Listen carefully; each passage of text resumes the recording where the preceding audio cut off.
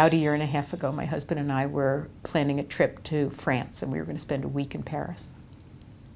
And while we were planning the trip, we had read several articles about a wonderful bicycle rental program in Paris, where the bikes are set up electronically and you can just walk up and rent one and take it from one location to another.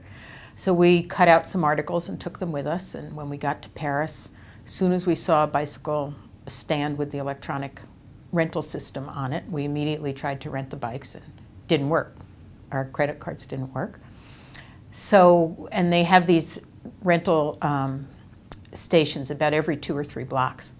And every time we walked by one for the first couple of days, we would try all of our credit cards. We would get our credit cards out, and none of them worked. I soon realized that it was because we had the mag stripe on our credit card, and what the machines needed was the chip and pin. I also noticed in other places in France that if I bought anything at a store, everybody else could just punch a PIN number in, and I had to sign something just like we do in the States. And at restaurants, especially in outdoor cafes, if I paid with, or my husband paid with our credit cards, they would have to go and get a special little machine, whereas the Parisians didn't have to do that. They could just punch in their PIN number.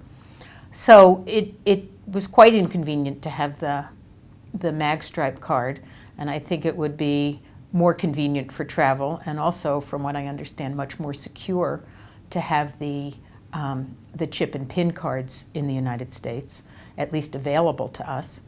There is a happy ending to the story in that Denver, where I live, just instituted a new bicycle rental system that's just like Paris's, and I can now ride the bikes all over Denver at my discretion.